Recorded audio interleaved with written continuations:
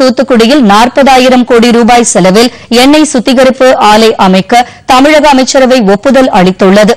தமிழக அமைச்சரவைக் கூட்டம் முதலமைச்சர் எடப்பாடி பழனிசாமி தலைமையில் தலைமை செயலகத்தில் நேற்று நடைபெற்றது. இந்த கூட்டத்தில் துணை முதலமைச்சர் ஓ பன்னீர்செல்வம், மாநில அமைச்சர்கள், தலைமை செயலாளர் உள்ளிட்ட அரசுத் துறை உயர் அதிகாரிகள் கலந்து கொண்டனர்.